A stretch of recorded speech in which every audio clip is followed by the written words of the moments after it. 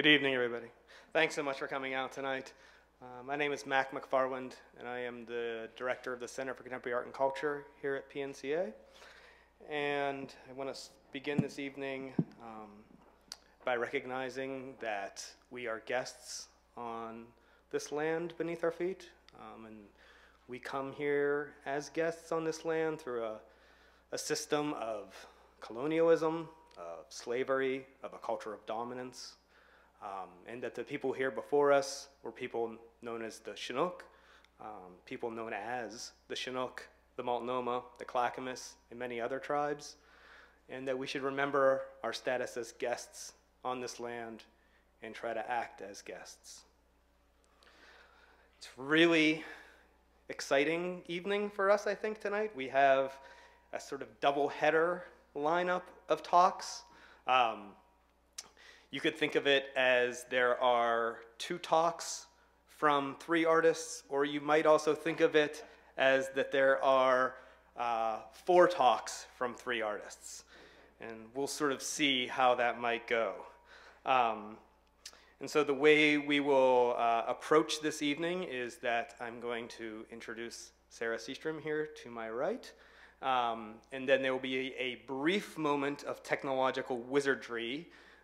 Then you will be distracted by my introductions of Griffis and Sarah Ross at that moment. So Sara Siestreem is an artist living here in Portland, Oregon. She is part of the Hannas-Coos tribe in the south coast of Oregon. And her involvement with PNCA goes back far, but her involvement here within the exhibition that both Sarah, and Ryan are a part of, the Earth Will Not Abide in the 511 Gallery right now.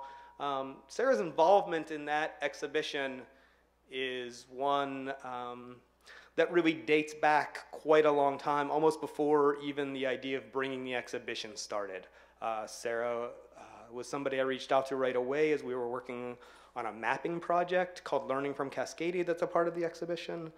And really it was to get Sarah's input within that project, and then that really grew into something that has a lot to do with my desires as a curator to try to have a bit of an unsettled practice, my desires to bring a bit of an unsettled practice to the college. So this is a really lovely culminating evening for some of that, and I wouldn't put a period on that culmination, but a comma. I've known Sarah's work for over a decade, really through some gestural and repetitive image-making paintings and printmaking. And then Sarah also is an artist who creates these amazing woven works that I started seeing around town, as well as displays of materials as we have here at PNCA in the historic corridor. And she's really going to get into all of this, so I'm not going to kind of spoil any insights that I have on that before she contradicts me. Sarah earned her MFA at Pratt in New York City. She's then moved back to Portland and has been teaching at PSU and PNCA and many other places. She also does a tremendous amount of workshops in weaving and classes in weaving for her tribes and others. She's probably going to talk a bit about that this evening. She's represented by Ogden Gallery here in Portland. She had a show here in September that was chosen by the Oregonian as a must-see fall exhibition. And she has displayed work all over the country and in Canada, including the Museum of Northwest Art, the Missoula Art Museum, and the Art Gallery of Greater Victoria, and many, many other places. And it's, I think, a real pleasure to welcome Sarah here to the microphone. Thank you.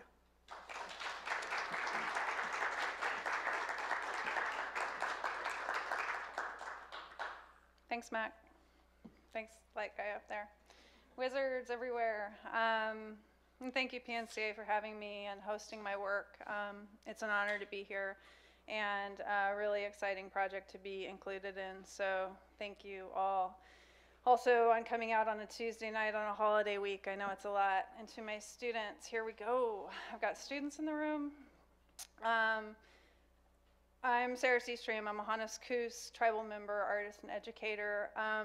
The talk I'm going to give you today is a little more personal than what I would usually do, but I just delivered this down in Coos Bay for the federal and state governments with my tribe, and it was particularly personal because it was in my home region.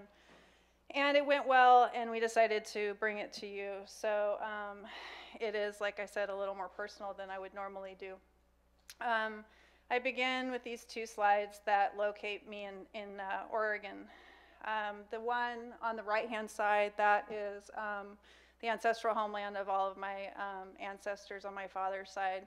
So that's the North Spit of Jordan Cove, which is in Coos Bay. You can see a man there digging clams, so it's still used as a food space. When you look behind it, that's a mill, an industrial stuff going on behind, so it's kind of a mixed bag. If you're not familiar with the upcoming LNG project in Jordan Cove, put that on your list of research items. To give you insight to my tribe, we're salmon people. We mean that to say that we are related to the salmon, and that's how we describe ourselves. The story I'm going to share with you today is a salmon story. The metaphor of the salmon is they start in the mountains. They are born in the mountains, they swim downstream, they go out through the river, they go out into the ocean, they gain muscle and worldliness, and then they make their way back home to start the cycle again and have something to offer for their families. This is from our salmon ceremony this year. It's kind of a brag. I'm from a place called Scottsburg. It's on the Umpqua River Valley. That's there on the right-hand side. And those are salmon berries on the left-hand side. Salmon berries bring the salmon home. When they grow up the creek beds, the salmon follow the scent, and it leads them home. Like I said, it'd be personal. So this is me and my dad. I shared our grade school pictures because I was in Coos Bay, where people he may have grown up with were there on the left-hand side, that far side. That's him and I here in Portland when we moved here. We're putting in an irrigation system in a, what is it? It's not Klickitat, Kinnickinnick field for my grandmother here. My training began in the home. That's a traditional Indigenous way of coming up. So everyone in my family practiced the arts, and so arts and science and spirituality are integrated in an Indigenous worldview, and so this is just one regular day in our family. I live here in Portland now. That on the right-hand side is the Columbia River and some weaving materials, and that on the left is my cat Ramona, who thinks weaving is hilarious. She sneaks in everywhere. That's to kind of show you where we came. So in the 80s, we moved into Portland there were jobs for my family, and so I grew up here in the public schools. Coming up in my family, we didn't say, well, this is an Indian thing or this is a white thing. It was just, this is the way we do things. But once I got into the public schools, it became really clear that there was a pretty big difference in the way that I looked at the world and the way that a lot of my peers did. Oh, good. My guys are coming in, some more students. Hey guys, come on, hi. Glad you made it. There's spots right up here in the front, come on. So I've got an artistic practice that's got kind of three parts. The first piece is painting. So as it was mentioned, I come up as a painter. My paintings look like this. This one's called Hannes Coos. It's almost that big in person. My paintings are, well, I'll get into those in a minute. So my first language in my work is painting. The second part of my work is I'm a teacher, and this is my favorite drawing of the year for one of my drawing students. So this is just a whole place for that. So master artist has like several jobs. They have to write this one line in history that's their voice, that's a new statement in the canister. It's also our job to bring up the next generation of artists and to help them get their training, bring them into the world. And then the third part for me is institutional reform. So museums and schools, different institutions hire me to come in and help them update how they talk about Indigenous art to the mainstream. There's kind of two parts that I do for these places. One, I work with their educators and their curators to help design the forward-facing stuff. And then I also work in collections, so going in and looking through all of their historic items that they hold of ours and try to inform them and help them understand what those items are all about.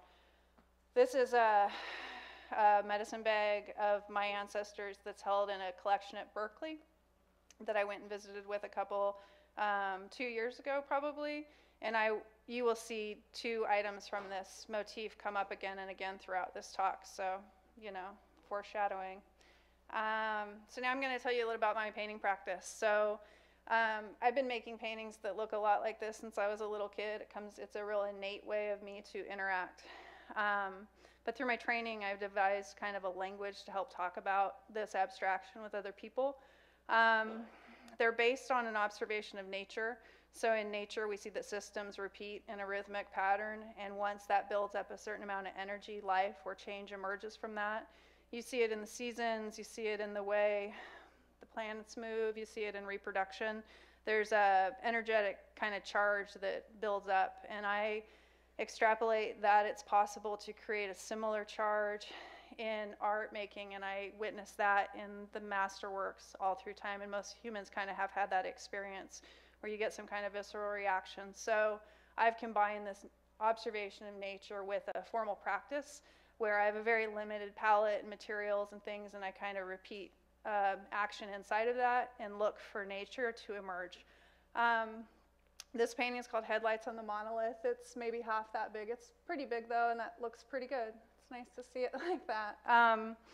So I have this improvisational practice, and then I'm looking into the noise I create for things I recognize from the world, usually the land, animals, stuff like that. So this one, to me, there's a island in Sunset Bay, which is down in the Coos Bay area, where it's one of our origin stories. It's called the Women and Children's Island. You can see it in Sunset Bay. And a small group of women and children hung out there during a massacre, and that's where one group of our families survived out of.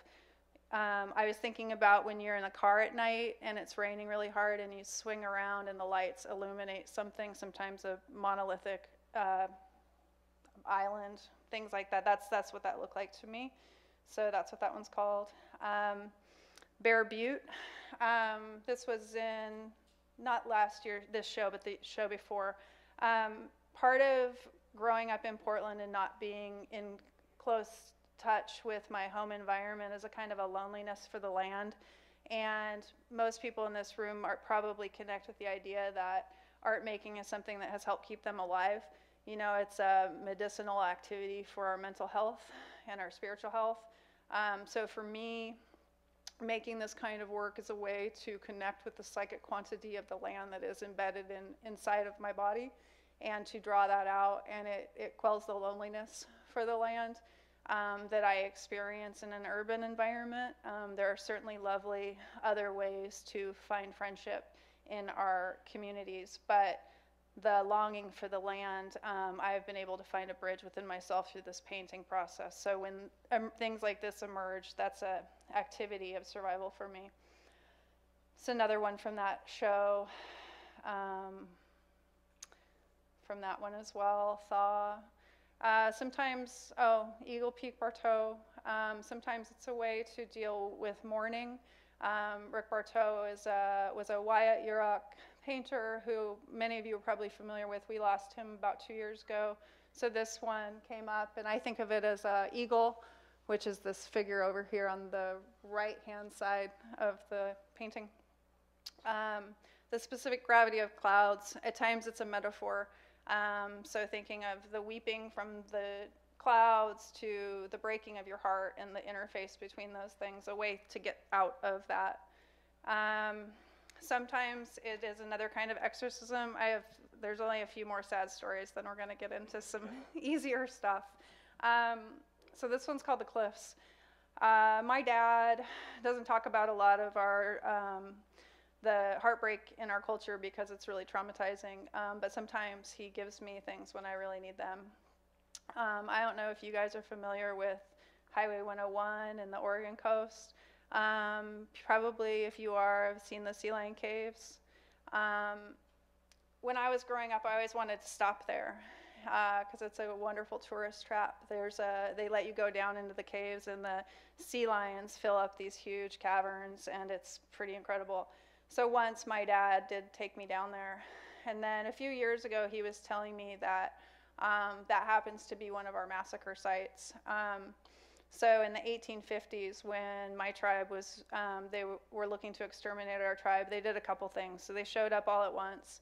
They burnt all of our architecture to the ground, which was pretty significant architecture, really incredible plank houses that we'd been living in for thousands of years because we were not wasteful with such castles.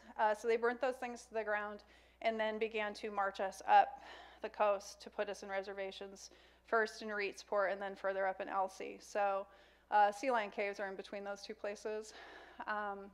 And because, you know, they weren't looking to preserve our lives, it would be okay if they would lose great numbers of us at times. And so when they got to sea lion caves, they pushed all but about 7 women off the cliffs there. And so in a really quick and efficient way, we were brought down to really dire straits. You know, when you're in places in Oregon, sometimes there's a haunting feeling, and there's a reason for that. And so, as much as I don't mean to break your heart, I do hope that next time you're in a place like that, you take a quiet moment and say hello to my grandmothers, because they're there and they're very aware of you. So when you get those feelings when you're in these places, there's a reason for it, and there's more to this place than the surface of it. The diagram for the mass movement of human beings, that's pretty heavy. That one, I had seen a diagram for slave ships, for packing people in to get more in, to make more efficient that part of American history. And the tie-in with America as a superpower, if you do not have to pay for the labor and you do not have to pay for the resources, you become exponentially rich. And I feel a real connection to how African people and our people, my people, were forced into a marriage there. And so this painting was a way to try to get that image out of my head. It just, you know, social media is amazing because you just get bombarded with things, and sometimes you need a way to exercise the information. For children in cold climates, I promise we're going to get to easier stuff. Trayvon Martin, his killer is still doing amazing things. So when Trayvon Martin was murdered, I made this painting because I couldn't sleep. And so I made him Kus Minion. So these are salmon people. These are salmon protectors. So the men at the top, men and women at the top, are the faces, and then they come down and they terminate in the salmon tail, and then this is over the earth, and so they're watching and protecting.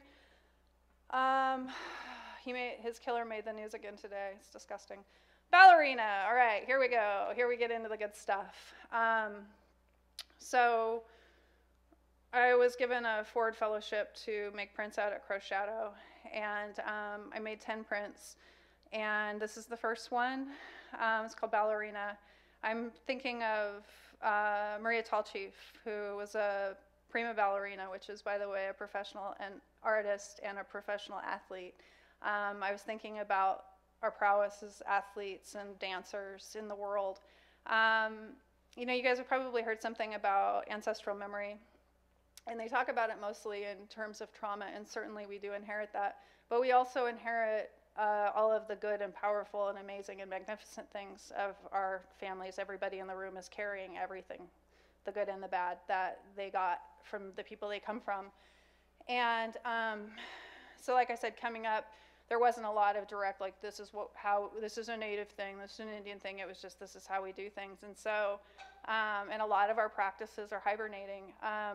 But in my painting practice, you know, that's a meditative prayer, and so I have a really direct line to that voice inside my body, and I just listen to it. And I find stuff all the time on the street or in the mountains, and I was collecting feathers for a while, and it was natural for me to bundle them like this and tie them with ribbon, and I put them on my wall. And I didn't know why, but it just seemed like a logical, organizational thing to do with them.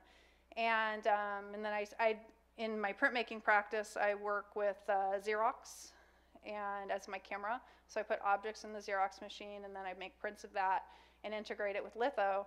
And so it was natural to grab one of those bundles and put it in here. Later on, I found out, well, later on before this print, I found out that that's part of our dance regalia.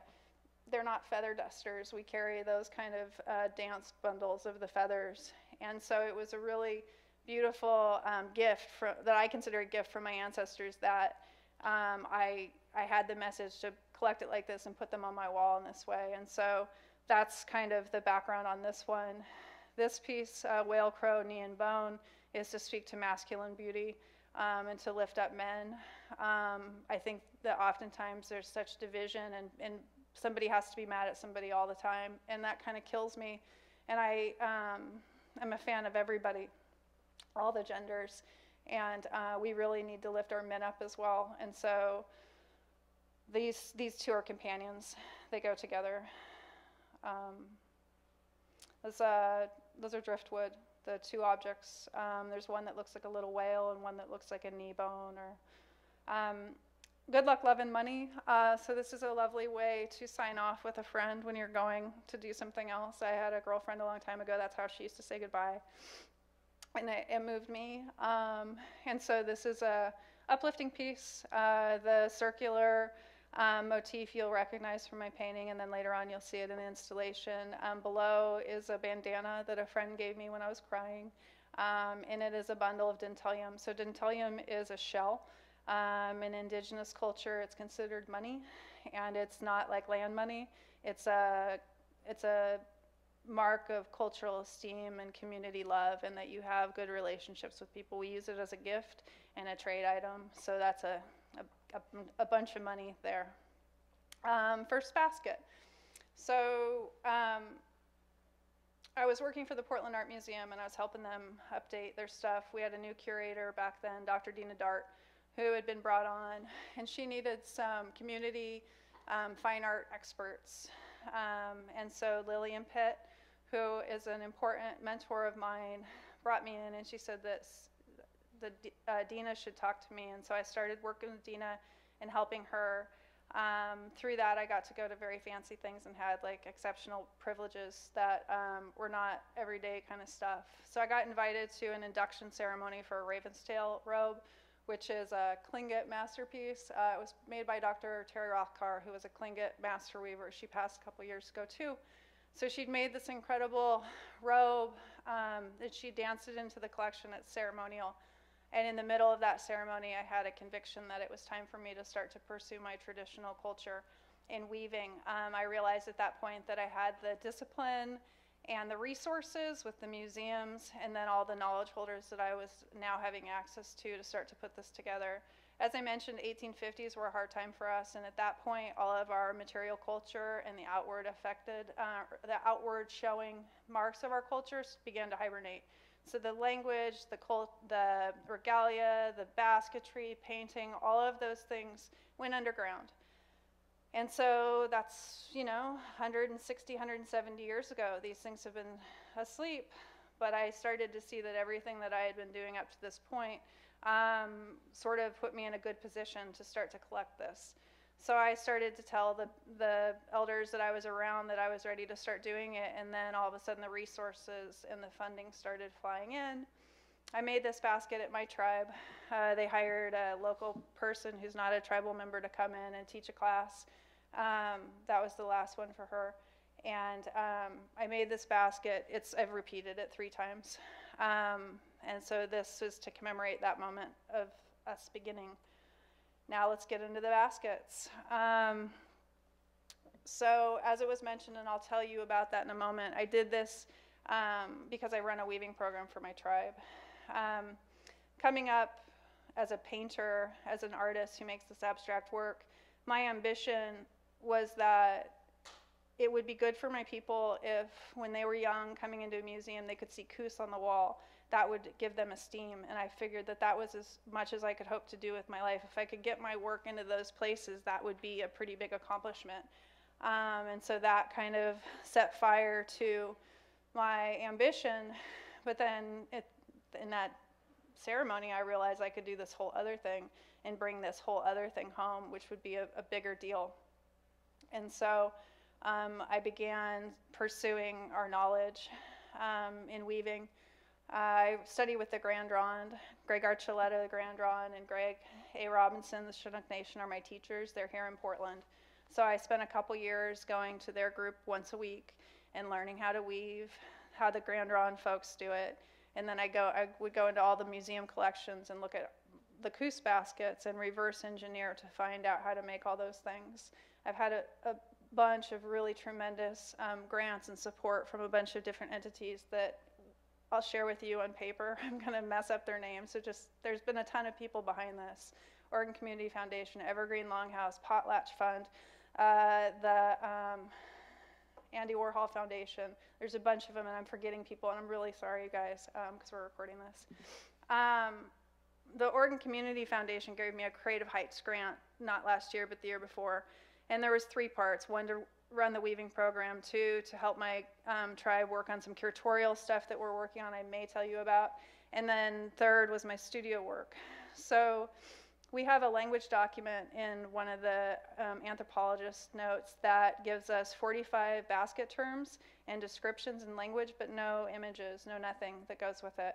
And so part of that grant was that I would create 15 of our baskets. And I'm starting the base catalog, so that's like a job that I'm working on right now. So in this, I'm going to show you about 10 of them. This one's called Bonita Mestiza. I have a Mexican grandmother, so I'm saying hello to her with naming it that. Pretty mix. This is a clam basket. In terms of the master artist, your first work where you hold all the moves of art history and then you make a new statement, that's your first masterpiece. So this would be my first masterpiece basket. This is based on baskets that are held at the U of O.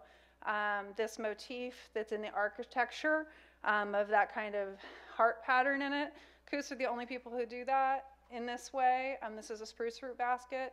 When it's wet, it is strong enough to hold 40 clams. This is a really, really high-end basket.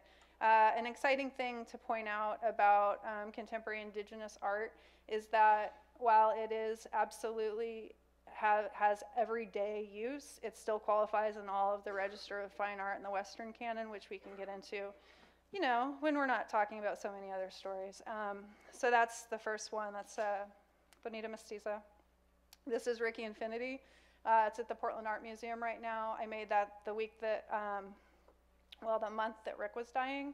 It's in an exhibition that's honoring Lillian Pitt. It's been there for 2 years. It'll probably be there a little bit longer. That's a storage basket. I can dry medicine with this as well. Smoke on the Water. It's a little berry basket. That blue-gray there, that is mud dye from where our origin story comes from, so the place of beginning. And that's also hemlock dye. This one belongs to the Hallie Ford Museum. It's a winnowing basket. It's about this big. It's spruce root.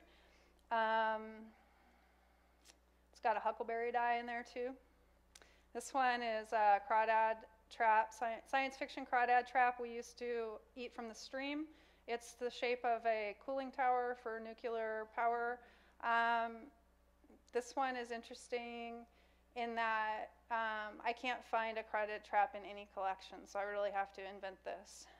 But I'm familiar with them a lot. They're like tiny lobsters for people who don't know. And I grew up looking for them a lot. And so what I was thinking about is like a rotting log, making this look like a rotting log. So it's got cedar bark so they won't smell it. It's got that mud dye. It'll have another piece that goes on top. It's been in several exhibitions. It's at Evergreen right now in a show. This is an eagle feather basket. So it's got bear grass in it. That's what that shimmery white is. There's some bear grass out there that's related to the one in this basket. This is an interesting thing I bring in for a political conversation. So Native people are allowed to have eagle feathers, but we have to have a permit from the US government, and they want to have issued us the feathers that they get from roadkill, which is, it's okay. This has a feather in it. It has my permit in it. But I would question if you maybe were a Christian and did you have to have a permit for your Bible? You know, there's things that are odd about that. And it cuts both ways. I'm glad the eagles are protected. It's really good. And those kind of protections are in there for multiple reasons. But there's things in there, you know, that are kind of weird. So that's something worth talking about, or at least bringing up to think on for later. This one is Huckleberry Pie Forever. It's also in an exhibition. It's been on display for about 3 years solid right now. It's a cooking basket.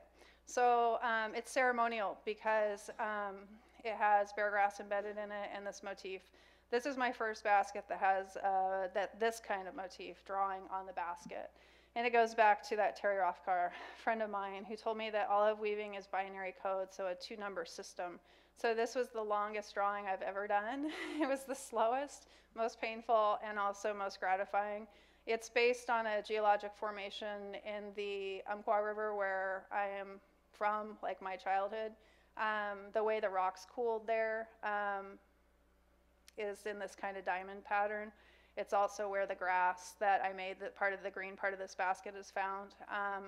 And if you will remember back to that little medicine pouch I showed you, that motif was on there. And I didn't remember seeing that. It was lately that I went back and saw it, and I was like, oh, so my grandmothers had things to say. This purple there is a huckleberry dye from Taconich, which is one of our tribal lakes. And then the body is spruce root. This is a woman's work cap. It's mine. It's the first cap I made that I've worn. And we'll get into caps in a minute. I want to keep an eye on. Okay, we're running out of time. It's for a dance apron. It's pretty big. Tobacco pouch. This is the first basket I was ever able to weave where I had a historic basket in hand. I don't own any of our baskets. Our baskets are in collections. We have a few, and we're working to hopefully one day bring these home. But I work with an antique dealer in town here. He finds our baskets, and then I buy them for the tribe. And this, I got a tobacco pouch, and I got to hold it for a little while, and I made this one with it. And I will tell you, it is another world to be with these things. From our perspective, these baskets are living beings. I'm going to quote Trevino brings plenty here to say that the baskets contain our skin and our hair, and that's DNA, and it's living. It's commingled with the plant's DNA that this is made out of. So this is a collaboration between 2 living entities, and that doesn't go anywhere. So these are living beings. So we think of them as our grandmothers, and we speak to them, and when we hold them, we're having a conversation with them. And if you think about that from a collection standpoint, you think about in those museums, there are rooms 4 times as big as this, filled with shelves that go up, and they're jammed packed with all of these grandmothers who maybe didn't even like each other, who have to be next to each other, and they're not at home with their people that they want to be comforting and educating and those things. There are libraries, there are encyclopedias, there are laboratories, there are colleges, there are all these things. And so this was a really special moment for me, getting to have this in hand. This is a thing at PSU. We are running a little short on time. I'm going to skip it. So this is where I met Mac. This was at the Craft Museum, 2015, State of Oregon Craft. This is the beginning of my weaving school for my community. It's called Cache 1 Wealth Item. Wealth item for a tribe is a cache of anything.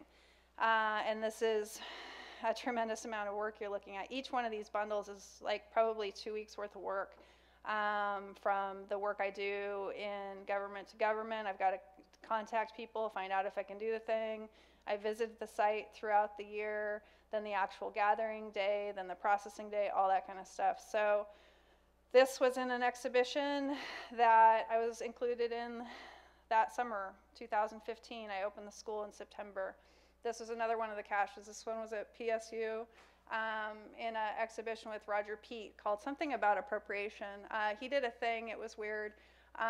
None of his collaborators felt resolved. We don't need to go into that, but I wanted to do something to counter the work, and so I asked him if I could have some space, and he said yes. So there's an occupation of space thing here going on, a little bit of a political metaphor for land, claiming land. So this one's called Cache 2, an Indigenous strategy to counteract the mainstream cultural appropriation urge. It's a little bit of a mouthful. This was the soft part of our cache. and it was in July of 2015. Then in September, this is at the Portland Art Museum. So one of the things I helped them do was design the new contemporary gallery there for Indigenous art. It's the only one of its kind in the region. And I was in the inaugural show with my 2 teachers. And I have 3 parts in this show, but I think I'm just showing you the one today. This one's called For Crowns and Medicine. So our fancy hats, our crowns, are made out of these 2 materials. And then on the far right, those are mugwort and honey, pearly everlasting, which tastes like and smells like bit of honey. Those 2 plants let off a lot of smell, and those are to soothe the hearts of the viewers, because there's a lot of hard stuff going on in this exhibition. So that's what that one is. This one I'm really proud of. It's called Homecoming Cache. So I created a sustainable cache for my community, so we always have ready roots. The roots and the cedar bark like to season for about a year, and I don't want anybody to have to wait that long. So when anybody's ready to weave, I take them out, they dig their own roots, and then they swap them out with the roots here. So they're continually having things ready to go, but they're also contributing to the next upcoming group. It's pretty fun. It's also, as a side note, in one of our boardrooms. So government to government meetings happen in the presence of this, and then all of those events are embedded into these roots, and the cedar bark then becomes part of the story of those baskets. The reservoir continues. This is the next year at PSU. Those collaborators that I mentioned, Sharita Town, Demian Denayazi, Skyho Pinka, Gabe Flores, and myself decided to do the show again, but I don't know where Roger was. So we did the show again, and this year, these were the baskets that my students made with that cache that you saw the year before. And this cache my students helped me collect. So this is after the weaving school is live, and then it's happening. So it looks very simple and quiet, but it turns out to be a huge moment of overcoming genocide. So we have brought our culture back together, and we're moving forward. With that, I need to tell you about that one. This one's good. It's Continuum. So this one, 40,000 fourth graders learn their Oregon history by seeing this exhibition. So the top row are those historic baskets at the U of O I mentioned. The middle row are mine, and the bottom 2 are my apprentice, Ashley Russell, who's a Millet-Coos woman. Those are her baskets. And the exciting thing about her is she has 3 children who come to all the workshops. So they're learning this, and it's back. And that's been the big goal, is that the kids coming up don't remember when they learned how to do it. They're just like, yeah, we always done this. This is what we do. You know, that's the goal, and that's how they're growing up. So this exhibition, or this installation I created at the U of O Historical Museum, is a huge deal in what it holds, but also in what it did already. The work that it just did was a super big deal. This is, a lot of these things are about relationships. So that painting in the background is called Caviar for Winter Food. And this woman who's dancing in the fur dress was a graduate student, and this was her graduate work. So she wanted to create contemporary dance based on traditional and contemporary stories. So Caviar for Winter Food is a painting that I made that tells the story of the Umatilla taking back their land management, and that they've brought back several varieties of the wild salmon that have been completely knocked out in that area. So it's to say that when given back land management, we've been very successful with it. They created a 2-hour dance performance. They went with it, and this is part of it. I also really like that there's a woman in the foreground with the cell phone. I think it's important to notice all the time we are all around you in this contemporary world doing things just like you. This one is at Missoula. So those 3 prints, I'm going to do this quickly because I know we have a long way to go. The print on the far side, that's called Prayer. So I have my hand in a fist. The one in the middle is unarmed, so I'm holding an invisible gun, and my hands up here are in the don't shoot posture. This work is to push back against police brutality against people of color. The sales from these prints go to Black Lives Matter and Standing Rock. I made them during Standing Rock, which is, you know, it's an interesting time of year for that to remember. Yeah, this was just an exhibition at Missoula. These were made at the Matrix residency out there too. So master printer Jim Bailey made these for me. When you guys, I think I'm going to skip here a little bit. I'll tell you this one, and then I'll get into the caps, which brings us into what we're doing here. So I don't know if you guys grew up with Oregon Trail video game. They put it in the schools. It was fun. Where in the world's Carmen Sandiego, that kind of stuff. It was fun, but it was screwed up from the native perspective every single day of it. And so a girlfriend of mine who is, she has a PhD in video science, video making science. She came up here, Elizabeth Leipnitz. Her mother teaches at PSU as well. She is recreating that game from the Indigenous perspective. And so you start, I think it's a Lakota guy on the East Coast, and he travels all across the country, and he comes and he hangs out with all the tribes. And so she commissioned all of her favorite people all over the country to write those stories. And so when she came to me and asked, she was like, do you want to do this? I was like, well, yeah, of course. I don't like video games, but, you know, whatever. And then she's like, and it's set in the 1850s. I was like, I don't tell that story. I hate that story. That's a horrible story. And she's like, okay, well, what about doing the plants? I was like, I can tell you 5 plant stories, no problem. That sounds great. So when the guy gets to us, he encounters Spider-Woman, who's naturally a weaver. And I take them through spruce root, let's see what else, salmonberry, poison oak, nettles, something else. Anyway, and so she's working with another Indigenous artist, and this is the salmonberry one. So watch out for that. That will also be in the public schools in like a year or two. Yeah, we're really excited about it. It's going to be fun. Okay, I told you about historic baskets, workshop. So I'm sharing with you some pretty sweet stuff now. These are the workshops. We're working really well. There's something extremely special about what we're doing down there. I go down to Coos Bay 6 to 12 times a year to lead these workshops, and we've got all the generations there. This is us at our sweat house. That's Talus. It's one of Ashley, my apprentice sons. This is Carolyn. We just lost her last week. It's a big deal. We are so grateful that we got here in time to share this with her. This woman in the 1980s with my grandfather and their contemporaries, they were the ones who got our federal recognition back. And so they fought through their whole lives to say who they were. They never passed. They always were really out about who we were and what we were doing. And they worked their whole lives to get that. So in the 1980s, 84, we regained our tribal recognition. And so it's in the generation since then that we've all been working to put in whatever we could. And so that we were able to get this together by the time that she, in time, is one of the most graceful points of my life. So it's a little bit challenging for me to talk about this right now, but that's her. That's Carolyn Ramona Slider, who got us here. So we love her. That's her son, the man in the gray t-shirt. He's also an elder. We have salmon. We eat salmon a lot. That's him. That's Doc. He leads our sweat. And he's a family member of mine too. He's from the Jordan clan, so all of our grandmothers are out there at Jordan Cove. And there's something off about teaching an elder something, right? Like that, there's something backwards about that. But we make the best of it because there's a lot of joy to be had, you know? And so this is me teaching him how we take care of that stuff and do that. This is how these kids are growing up. Look at that. Isn't that beautiful? That's Talus's first medallion. He really insisted for months that I teach him. I was like, all right. And he just wouldn't quit asking, so we did it. That's her first basket. Talus making his first basket. And there she is watching on. See, this makes me feel like I've done an okay job, that she saw this. You know, that's a big deal.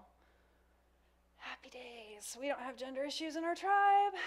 That's Scott. That's his dad. That's his grandmother, who I'm speaking about. Look at that, right? Pretty beautiful. Those are sisters.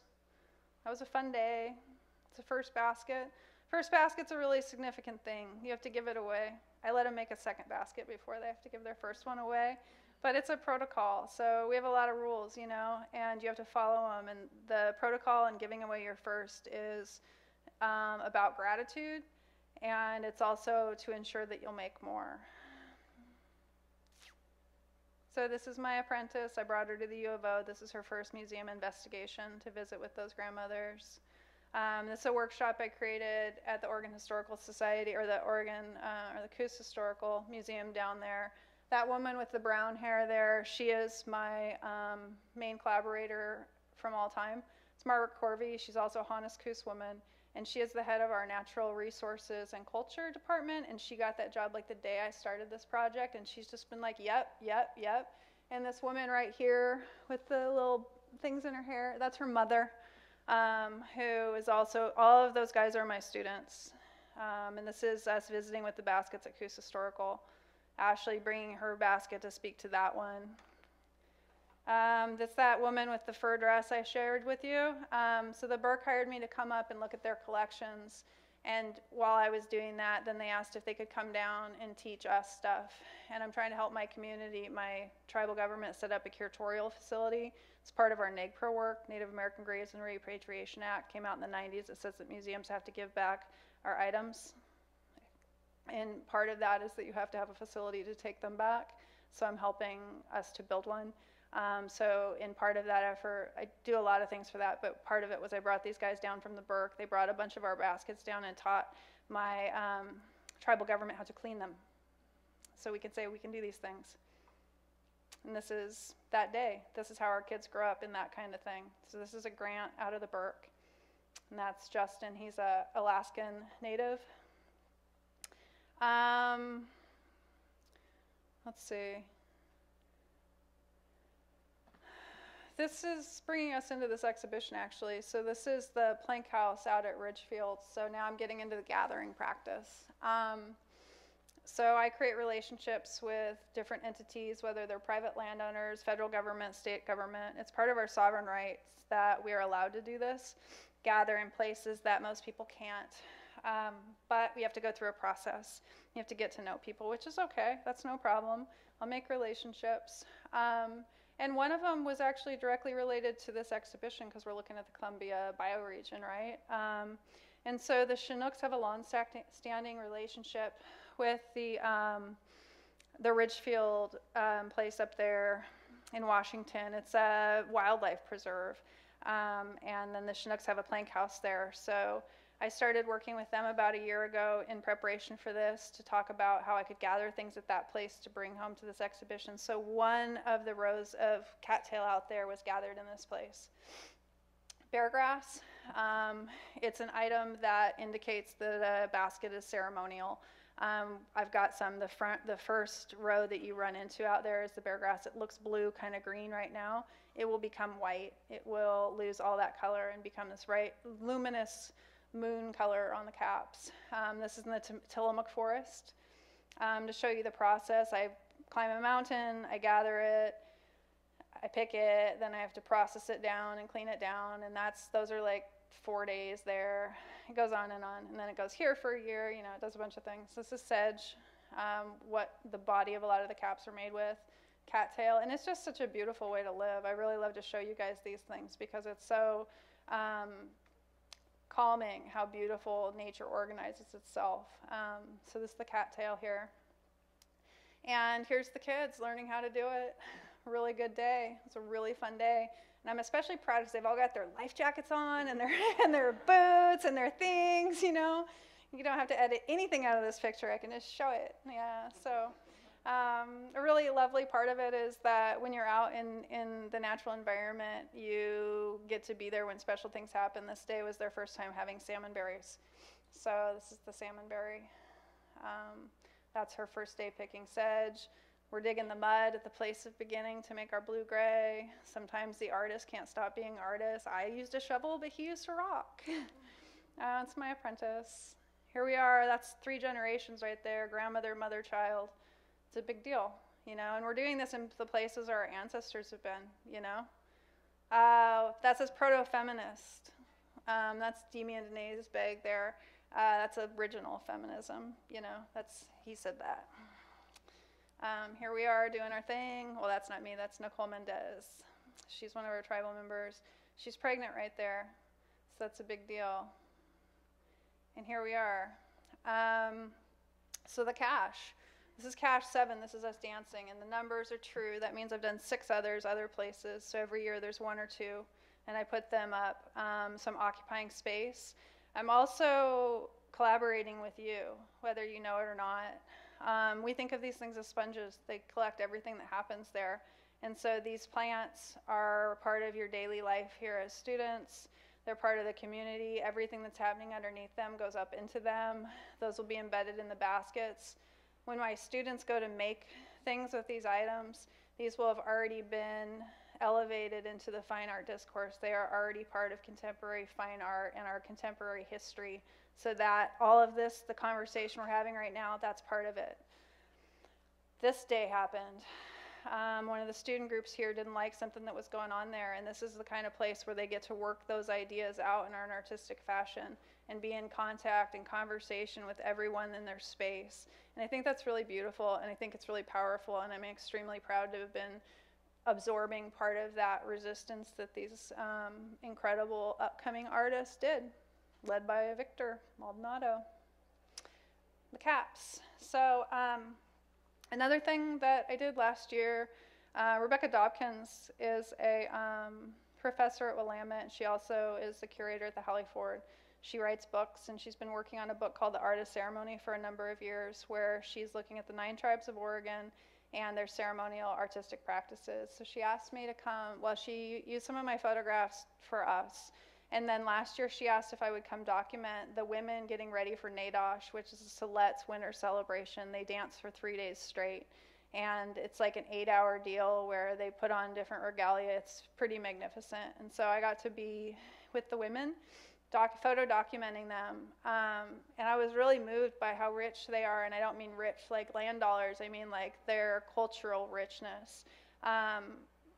They're in this beautiful wooden back room of their plank house, and they come in the morning with like 2 minivans filled with treasure, like regalia, dance caps and dresses and necklaces, headdresses, and the men have it too, and they're filling up the house. And then all day long, the little girls and the grandmothers and everybody in between is like cinching up all of this stuff. And there's protocol from morning, noon, and night, and everyone knows exactly how to act, and they're really, it was magnificent, and I was really inspired by their accumulation of their cultural power. And they've been working on, they're a little ahead of us. Bud Lane, Robert Kinta, and their families, they're cultural leaders down there, and they've been building up that ceremony and that cache of regalia for about 30 years. And so it was another one of those like, oh, that's a clear direction. I should be following that. And so I decided to start working on these caps. And it came, you know, Mac and I started having this conversation a year ago. And he's like, well, you know, what would you like to do? I'd like to see your cache. I was like, I would like to show you my cache. And then I was like, and I'm kind of working on these caps. And, you know, 7's a really good number. I'll try to make 7, which is stupid ambitious. But I've gotten faster. And so I started working on it. And the idea is that for these caps, these will be for the youth that come to those weaving workshops. You saw some of the pictures of their beautiful faces and joyous experiences. And I want to lift them up in our community. In the Coos-Lorem-Quah and Sayusla, people are banded together to have enough numbers to qualify as a federally recognized group. And we have almost 1,000, and we're spread out all over the place. We're pretty dislocated from each other, but we do come together at least once a year for salmon ceremony. That's in August, and it's a really important time for me politically to show up and to represent to the community, to say, hey, look, this is here for you. Come on, I want to teach you this stuff. And I really want the kids to get lifted up and recognized for what they're doing, because it's really hard. I mean, weaving's really hard, and they have to kind of act right and wear their shoes and stuff, you know, and it's kind of boring maybe. I don't know. I think they're having a ball, but, you know, it's work. It's work, and I really want to honor them for that. And then there's also something really important about representing. And so for them to start doing that, it's part of their job and their responsibility and privilege and honor and all that stuff. And so having this regalia is part of it. You know, I didn't grow up with this. It feels kind of crazy for me to wear this stuff. I get a inhibition that is almost painful. And that has also to do with trauma, right? Inherited trauma. But for them, they won't feel like that. This will be natural for them if we start now. And it's working. And this is the first one. I made this last summer when the forest fire was happening in the river here. It was really sad. That poor kid, poor stupid kid, he's going to have to live with that forever. If you aren't familiar, there were some kids in the gorge playing with firecrackers, and they started a forest fire and really devastated a great area of the Eagle Creek area. And there's two problems there. I mean, there's many problems, but there's two reasons why it was so devastated. One, I mean, there's the global warming thing. There's that. And two, it's overmanaged, that area, because it's a recreational area. They don't let forest fires happen. They don't let the natural things that would happen to keep things in balance. And so it was more devastating than it really should have been. So what I was thinking about, this one's called Pray for Rain.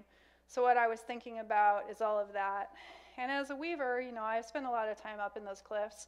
And I know there's a lot of bear grass up there. And I'm sorry for people I'm hurting their feelings, but you know, bear grass really loves fire, and it comes back really nice after the fire. So I've always been like, wouldn't it be interesting if there was fires up there? So that will be something that's beautiful that comes from it. And you know, fire does a lot of other amazing things for forests. There are some seeds that will not grow until they go through a fire. Like there's a lot of magnificent things that we will find. And also nature's powerful, and it goes through this, and it's part of its cycle. And so we're going to find out a lot more about these places that are so dear to us than we knew when we just got here and it was easy and pristine the way we expected it to be. So it's going to be a learning thing. A lot of times love is a little bit more pain than we expected when we looked at the surface, and it's going to be like that. So that's what this one's about. It's also important to note that this blue-gray is from the beginning, the place of beginning. And the yellow is Oregon graperoot, which is a medicinal plant, so it is there for healing. There's a lot more to that, but we're going to keep moving. This one is Talus's cap. I made it, and I showed it to him, and I said, I think this one's for your sister. These are her colors. He's like, those are my colors. I was like, you're right. You got it. This is the red-headed woodpecker cap. It's got flax from the Maoris in it. It's got that red horsehair. It's from the Flathead Indian Reservation. A Salish Kootenai lady gave that to me, Linda King. It has the support of indigenous communities around the world for our kids. I've never seen a cap like this before, and it's my first time using animal in it. And she gave that to me out in Montana when I was at that exhibition. And in the plane, I already knew what to do with it. On the way home in the plane, I kind of visualized this one, and when that happens, I just try to be of service and I get out of the way. So, and when I was making it, I was so nervous. I was like, nobody's gonna wanna wear this. This is crazy. And I was so wrong. You're gonna see in a minute. Like this is the right thing to do. That's the little brother's cap. It goes with the other one. This one, Kuuslormqua, Sayusla, and all of our relations. So it's got 4 canoes on it. It refers to canoe culture, so there's a canoe journey thing that goes on every year. If you don't know about it, look it up. I don't want to take any more of your time to tell you about it because it's a whole nother thing. But what I do need to tell you about this cap, it's made from spruce root from the north spit of Jordan Cove. Jordan Cove is where we are most likely going to see the biggest ecological disaster in this region, and we're going to probably see it pretty soon. The last 10 years, there's been a pipeline project that wants to go through there. It is in a tsunami zone. I don't have to be a scientist to know that it's a super bad idea to put a pipeline through a tsunami earthquake area in an enormous wetland. So a basket like this may be the last one we're going to see like this, because when that happens, all of that area that's ancient ecosystem is going to be destroyed. When I go to sites in this area, I can find 45 medicine and cultural use plants within like 1 minute. Those are ancient cultivations. Those gardens can't be replaced. They can't be moved. That happened over thousands of years of occupation. We know that we've been living in that place since the beginning of human existence on this continent, which comes before any land bridge. And so it's really, really old. And I'm trying to make things with that right now to hold this moment in our history so I can tell you, you can't unsee this, okay? This may be the last one we're going to see. It's precious. Yeah, there's that one. The blue cap. Blue jay cap, I've got another story, but I don't have time for it. This is the baby's cap. So the woman I said was pregnant, that's the first baby to come into our weaving workshop. So she was pregnant with this baby. It's called Sequoia Ren Mendoza, woven in utero. The children helped me figure out the top, how many dentalium were going to be in there, and if you'll remember that medicine bag, same deal. I didn't do that on purpose. It was just an obvious way for those beads to go together, and then that kind of goes back to how we would have always done it. So this baby cap is very sweet. Very sweet. Yeah. Yeah, and here's where it gets really good. Look, she was not at all embarrassed of that cap. They're like, give it to me, and they're so confident, and it's so beautiful, and I'm so happy to share it with you. This is a really, really great time for us, you know, and there's a lot going on in Indian country, and it's really exciting because the Western world seems to kind of care and want to hear about it, so we are happy to bridge the gap. And this is the first time that we've worn caps like this in salmon ceremony, so get a load of that. Mac is going to help me do my last move. I'm not going to deconstruct the arrowhead stuff for you today because I'm just going to not do it. We're going to talk about that another time. And I have one more thing I want to share with you because it's way better than anything I can say.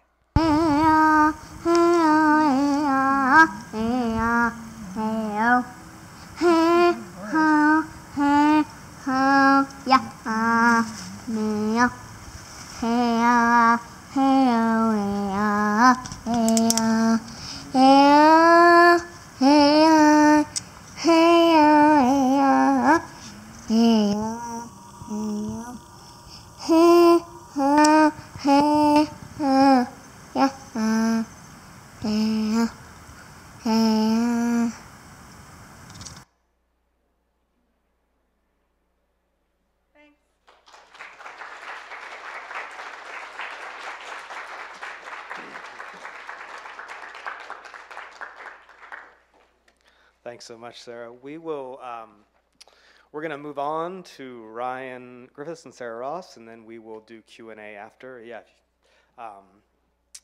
with all three. And as I said before, now is the time when you won't see anything happening up here. You'll just be focusing to my lovely voice. It was really amazing to be able to work with Sara Siestreem on this exhibition, and really the mapping project at first, and then became very obvious that we should bring this entire exhibition, The Earth Will Not Abide, which had been in Chicago prior to this at Gallery 400 at the University of Chicago. And then it actually traveled to Carbondale, a town with a very auspicious name, to have an exhibition called The Earth Will Not Abide. And then through that process, Ryan and Sarah were both really involved with the exhibition writ large, and then it just became very fantastic to try to bring them here, in part because it's a bit of a return. They both lived here for a few years and did some work in town. And so we will hear from them about the exhibition, the work that they have in the exhibition and the work that they do together, and then a little bit about their individuals' practices, which they also have. Sarah Ross is a many-mediaed artist whose work really addresses various concerns through a consideration of the body into space, and then getting into issues around class, anxiety, and activism. She teaches at the School of Art Institute in Chicago. She also works collaboratively with the Chicago Torch Justice Memorials and is also the co-founder of the Prison and Neighborhood Arts Project. Two really amazing projects where she's working on around people dealing with police torture, survivors of police torture, as well as individuals who are currently incarcerated. She's also co-curated exhibitions at organizations such as Space Gallery in Cleveland, Ohio, also at Sea and Space Exploration in Los Angeles. She is currently an Open Society Foundation Fellow, which if you don't know about the Open Society Foundation, check it out. It's a pretty amazing and very relevant in today's news. And she has shown work in many, many places, including Roots and Culture in Chicago, Pinkard Gallery in Baltimore, and the Canadian Center for Architecture in Montreal. Ryan Griffis, here to my left, is currently teaching at the School of Art and Design at the University of Illinois in Urbana-Champaign, and his work has a lot of different facets to it, but really has a direct, an intense focus on the political ecology of the region in which he is living, the Midwest, which you can see in this exhibition, and as well as his work under the moniker Temporary Travel Office, who has a mission to investigate the potential of tourism as a critical activity. And I would highly recommend checking out that website once you get a taste of what's going on here. These series of walks and publications and displays that deal with the idea of the tourist as a site of criticality. And they've realized projects at the Mack Center and the Center for Land Use Interpretation, one of my favorite organizations, actually. Ryan also, which I just learned yesterday, is coordinating the Art in These Times, which is a venue on the west side of Chicago, which is the magazine in these times, and is an amazing venue. And if you're ever in Chicago, please go by that very strange venue that has incredible exhibitions and programs. And Ryan is also a writer and has written for such things as Cities and Inequities, Rutledge 2015, and Support Networks, Chicago Social Practice History series, published by the University of Chicago Press in 2014. Please help me welcome Ryan Griffis and Sarah Ross.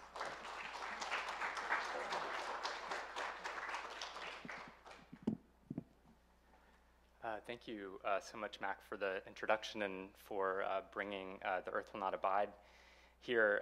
And thank you, Sarah, for your talk, but also especially for your contribution to the show, which is really moving in both its critical intervention into these discussions, but also very generous. And hopefully the exhibition introduces some kind of good energy, even though a lot of what's in it is not always positive. It certainly is trying to move towards something more positive.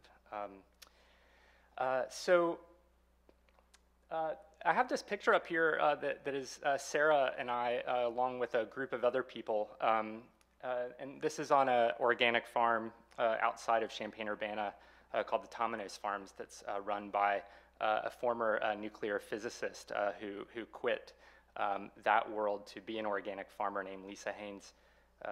And I have it because it's this group of people, some of whom are in the show, Claire Pentecost, Brian Holmes, and Sarah Lewison are also in this picture somewhere.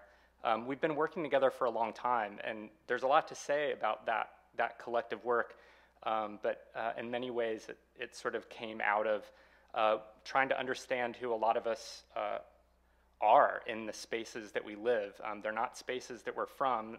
Very few of us, a couple of people are from what's now called the Midwest in the US, but most of us are more recent migrants from other parts of the country.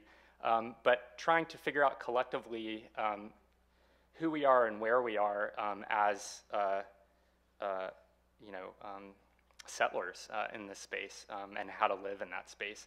And so that particular group has undertaken a lot of different projects, which I won't really go into too much, but they have been the production of maps included in exhibitions like this one, publications that have included sort of an extended network, not just the sort of smaller group of about 15 of us, but a larger group. And Sarah and I also, several years ago, started another project called Regional Relationships that was another way in which we tried to invite people to create projects, not for exhibitions or for sort of grounded spaces, but sending things directly to people. So the exhibition sort of happened in the space of the US Postal Service for the most part, and ended up in people's mailboxes. And so sort of thinking about regional geographies has been a big part of both the Compass Group, which is that larger collective, so to speak, but also something that Sarah and I have taken in sort of offshoots of that larger collective work. Right now I'm going to try to give kind of a little bit of a brief background into the work that's in the exhibition that Sarah and I contributed called A Great Green Desert. And as you can see in the show, it employs a variety of forms to try and document and understand one of the most dominant forms of land use in the US Midwest. How many people have ever been to the Midwest, like Chicago, Illinois, Indiana, parts of Ohio? Yeah, so you know what I'm talking about. If you've ever driven even on the major highways, you're surrounded by corn, which is the most commonly referred to crop, but also soybeans. And as you can also see in the exhibition with this particular project, this form of land use isn't contained within the US Midwest. So I'm going to try to narrate a little bit in a more explicit way some of the background behind the images that you'll see, especially in the video work that's in the show. So in 2010, while we were working on a different but related project that Sarah's going to discuss in a bit, we found ourselves in a harvester. Although we didn't exactly find ourselves in a harvester, Sarah kind of talked our way into them. The field that you see that we're in here is several miles east of the Illinois River, and it's a field of corn that looks exactly like most of the surrounding landscape. The drivers, the people who we're riding with, are two brothers, the Dudleys, who farm corn on 7,000 acres of mostly rented land. They tell us that this crop is for the export market, mostly for Japan, and is what they call a specialty crop, because it's not genetically modified. This corn will be shipped down the Mississippi River into ports outside New Orleans, where it will be loaded into massive seagoing vessels. Over several meetings, they tell us about the pressures of increasing land consolidation, skyrocketing rents, and the crazy economics of commodity crop farming. In Illinois in 2016, the average return on corn per acre was about $710, while the expenses per acre averaged $810. When you hear about subsidies, this is why they exist. But those subsidies aren't really for the benefit of the farmer, but are for the buyers of the corn and soy that they produce. Surrounding the Dudley's fields of specialty corn are thousands of acres more of corn and soy, most of which is genetically modified. The buyers of most of this corn, the real beneficiaries of the subsidies, are large processors and traders, companies like ADM, Bunge, and Cargill. So much of these crops are produced that it's often temporarily stored outside in large mounds rather than in silos. The mound that you see here is a mound of corn owned by Cargill, next to the Illinois River. Images like this recall the tailing and waste piles of mining operations. And in fact, corn and soy farming more closely resembles a form of strip mining that requires very little human labor, relying instead on mostly chemical and mechanical labor. Corn and soy aren't the valuable material being mined. The valuable material is the land, soil, and water. 90% of this corn that you see here is destined for confined animal feedlots, where chickens, hogs, and cattle are kept alive for the shortest possible time before being sent to slaughter. About 1 mile away from this pile, Cargill also operates a plant that slaughtered and packaged 18,000 hogs per day. It's now run by a Brazilian company named JBS. In the 1940s, the architectural theorist Siegfried Gideon noted the connection between the early 20th century boom in slaughterhouses and the surplus production of corn as a commodity with fluctuating prices. In the economics of agribusiness, the dead flesh of hogs is simply an efficient way to sell a given amount of corn for more money. What doesn't go to domestic confined feedlots will be shipped internationally to ports around the world and used for animal feed there. This machine that you're looking at is called a continuous barge unloader, and each of the buckets you see holds about 1,500 pounds of corn or soy. It moves about 4 million pounds per hour and operates around the clock almost all year long. This one's at a grain loading terminal on the Mississippi River in Louisiana, operated by a cooperative called CHS. It's loading soybeans into a ship bound for China, now the largest importer of soy, that imported 86 million metric tons in 2017, mostly from the US and Brazil. So where did the land for all of that soy and corn come from? What was there before all of that land was turned into the largest strip mine in the world? Iowa and Illinois are at the center of this land, often called the Corn Belt for the obvious reason that it's dominated by the fields of corn we've been talking about, and more recently, soybeans. The terrain owes its flatness and geology to the Wisconsin glaciation period that ended around 10,000 years ago. That geology, along with the interventions of non-humans like bison and human and weather-induced fires, created and maintained a grassland ecosystem that some have called the Grand Prairie of North America. It's known for nutrient-rich soil and communities of grasses and forbs that have incredibly deep root systems that are up to 10 feet deep. When European settlers encountered this region in the 19th century, they often compared their first experiences in tallgrass prairie to that of being lost in a great green sea.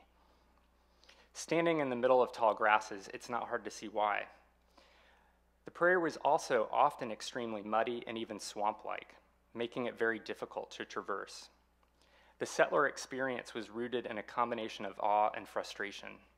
It also revealed their indifference or even hostility to the life that existed there. Through massive state-sponsored hydroengineering projects and the John Deere plow, the grasslands were drained and plowed over. Agriculture was a means of settler colonial expansion, of turning the land into something manageable by states.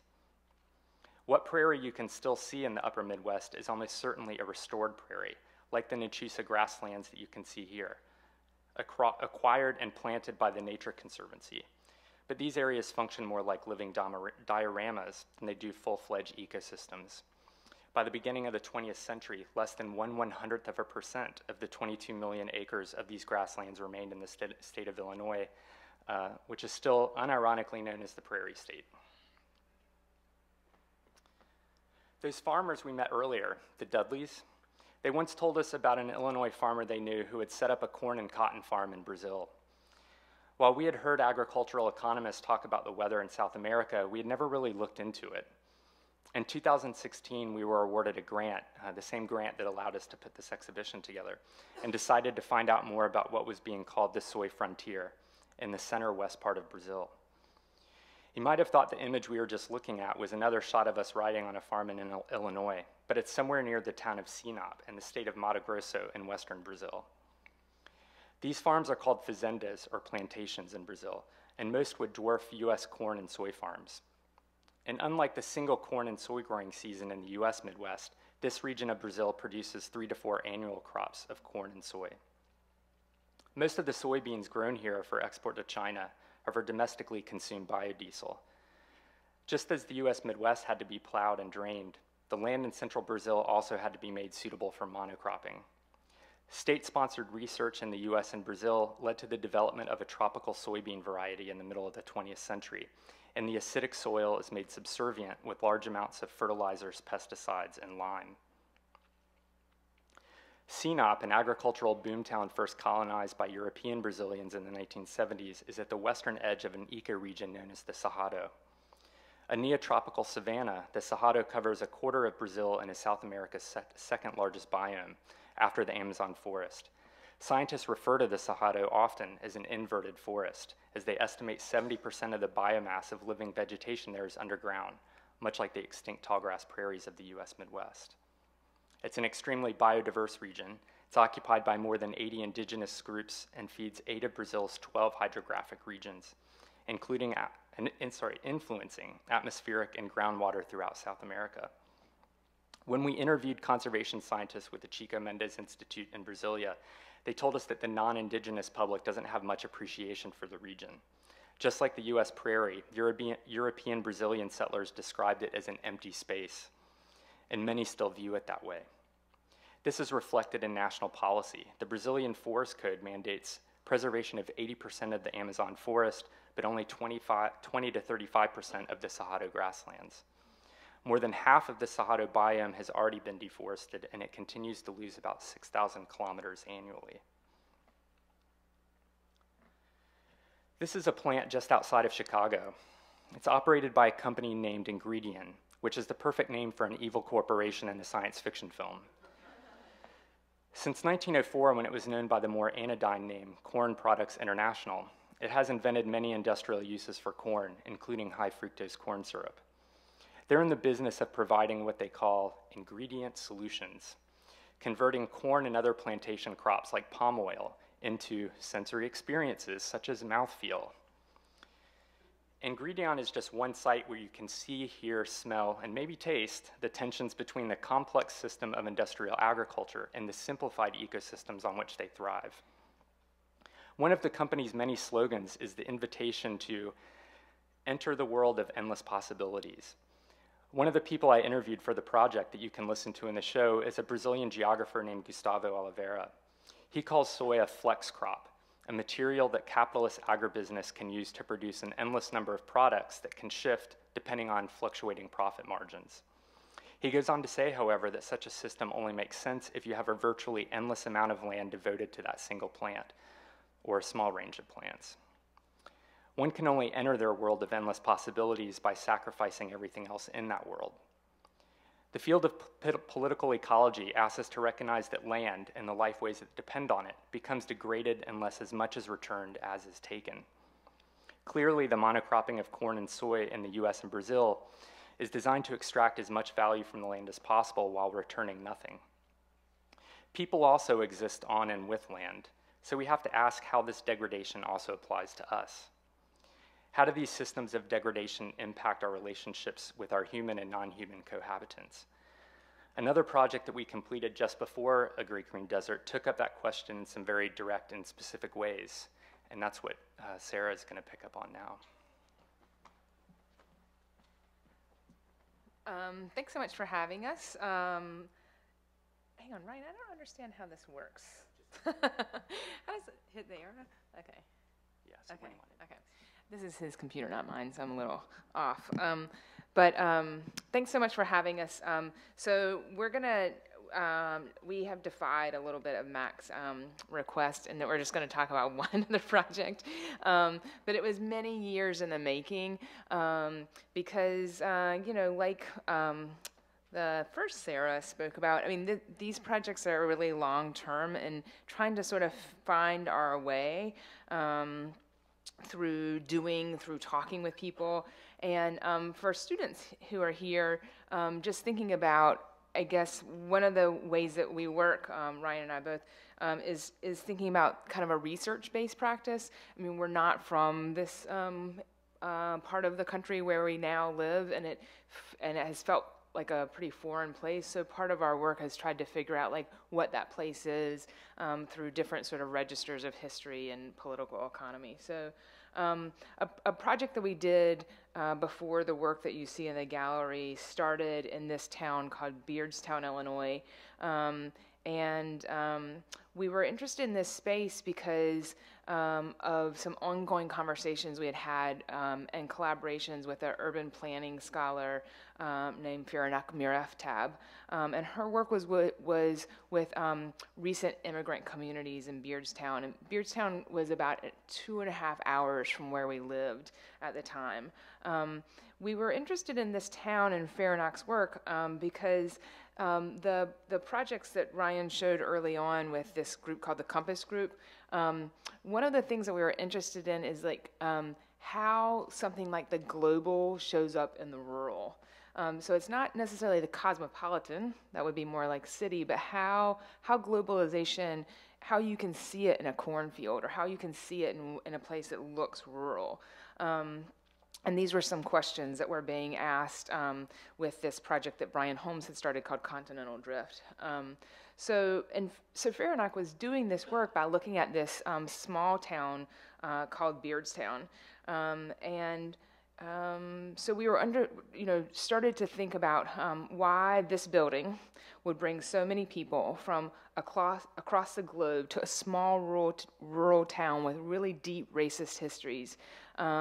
And so in order to do this work, we first needed to understand the land around it, which was a lot of what Ryan was talking about. We started looking at this landscape, which it's really funny. We took so much video at the time and hardly any photographs. And so I was like, this all was green at, in the summertime, but I only have wintertime pictures. But this is an example of the drainage. So again, this is an area that's right beside the Illinois River. This would be a big, huge floodplain. The soil here is really rich, deep, black, beautiful soil. But through this big drainage system, the land has been drained. These are old, what's called tiles. These are just clay sections put side by side that are, probably in the 1910s and 20s, they would dig up the land and lay these tiles in. And then now they're going back and putting in plastic tiles. So all across the Midwest, not only is there no more grassland or no more marshland, but there's soy and corn farms with a massive drainage system underneath of it. And we came across images like this, which just felt utterly foreign. I'd never seen anything like this in my life, upon moving to Illinois. This is basically a big pile of corn that gets put underneath plastic before it gets sold off. So we tried to think about, like, how do you read a landscape? And one that I would say is pretty mundane. We had moved from Los Angeles and before from this beautiful place of Oregon, and we ended up in a flat place with corn and soybeans. I was like, what? Like we started this sort of practice, or I was thinking about a practice of how do you read a landscape, one that feels like it's mundane, it's not spectacular in any way, at least to my register, and moreover, how do you see histories and struggle in an image like this? So this is a levee along the Illinois River. Before it was levied, poor communities used to fish and sustain themselves off of this river. And when it was levied, that could not happen anymore because all those marshes and sort of swamps got drained off. So, there's big struggles. People tried to blow up levees or tear them down. And so there's all this history in this landscape that we wanted to know about. And of course, it's embedded in ideology about the use of land. It's, about the people on it and more. So in order to sort of start this research practice or start this project, we sort of took up a research practice just to sort of echo what Ryan said, that meant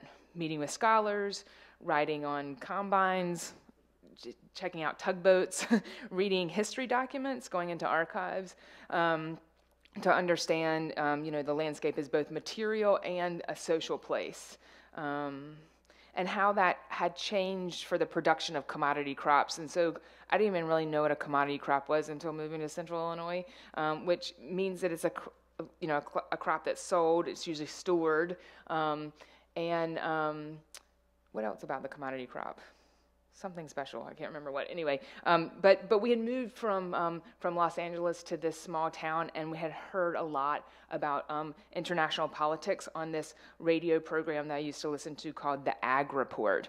And I'd never heard a radio program called the Ag Report that was talking about weather around the world and pork bellies and futures. That was another thing. They talked about futures a lot. I was like, that's cool. I like the future. But it's really talking about crops and stocks. So anyway, so we did two video projects that look at the landscape around this town of Beardstown, and those are short sort of videos that tried to think about how the land is shaped that then gives way to a place like Beardstown. And then the third video, which is much longer, it's like an hour-long sort of experimental documentary, looks at the social landscape and the human dimensions of place. And we called it Between the Bottomlands because it was the bottomlands of the Illinois River, this sort of big floodplain of the Illinois River, so between the bottomlands and the world. So this is a slaughterhouse, which is only made possible by all that landscape around that is of soybeans and corn that feeds hogs, but also there's a whole infrastructure of train rails and barges that connect this rural landscape to the world. And what makes Beardstown interesting, an interesting story to us, or interesting, the community there interesting, is because this kind of invisibility of globalism and transnationalism. and the encounters and struggles of a rural space that really just kind of go on, I think often go unnoticed. So what I'm going to show next is a series of photographs and videos that are from our research. And then at the end, I'll show how we sort of made this into an experimental documentary project. So this is Faranak, our friend and researcher, who talks about places like Beardstown as neglected spaces in the research of globalization in the United States. And there has been an assumption that globalization is really a matter that affects and it's manifest only in big cities and metropolitan areas. It doesn't see the intensity of transnational relations and globalization, forces of global economy and globalization in these non-metropolitan areas and smaller towns like Beardstown. So when you look at Beardstown, you see that how intensely it is a global space. And while literature doesn't reflect that, they theorize based on experience of New York City, London, Tokyo, Los Angeles, and I think it has its limitations when they are skipping, that literature basically flies over spaces like Beardstown in their theorization, and they stop only at these larger metropolitan areas. She was trying to say areas, but we cut her off, sorry.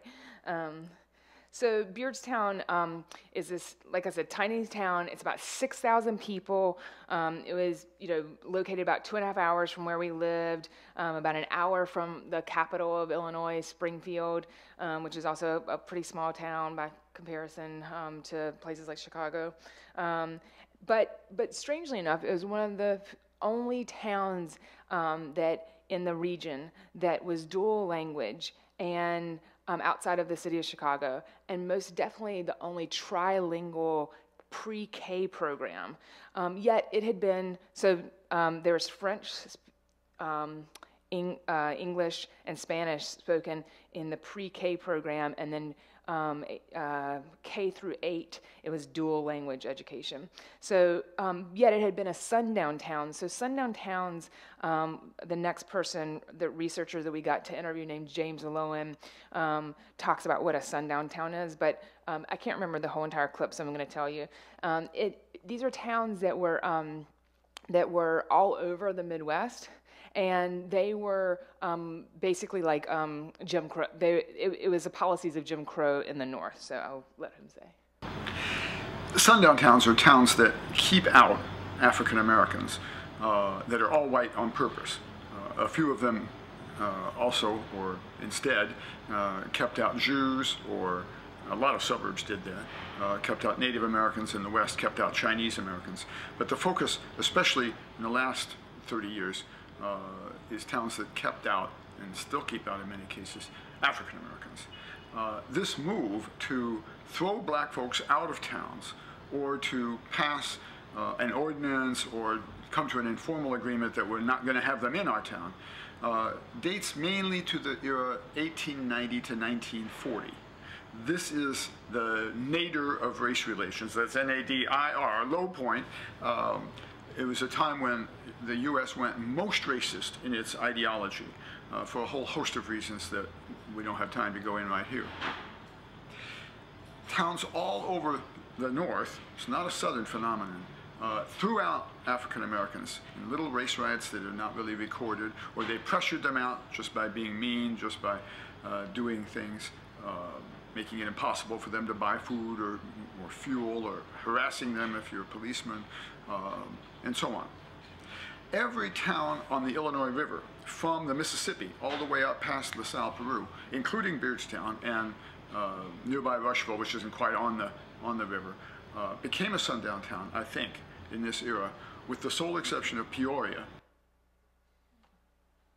So that is to say that during the height of the Great Migration, when 3 million African Americans moved from the southern part of the United States up to cities like Detroit and Chicago, they had to navigate sort of racist landscapes like Beardstown in order to get to places like Chicago, and they didn't stay in these towns. And I would say that James Loewen is a little soft on saying that people weren't, didn't have to just deal with annoying things; they had to deal with death and brutal violence, right?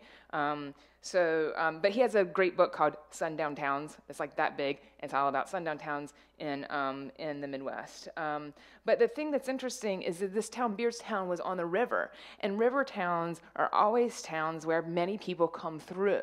So it just tells you how much work it was on the part of white people to keep non-white people out.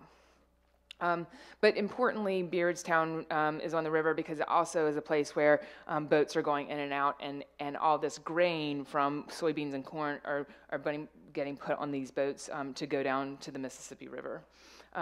So this is the wall. So here there's not this is, I guess, essentially the levee, right, to keep from flooding, because this is a floodplain.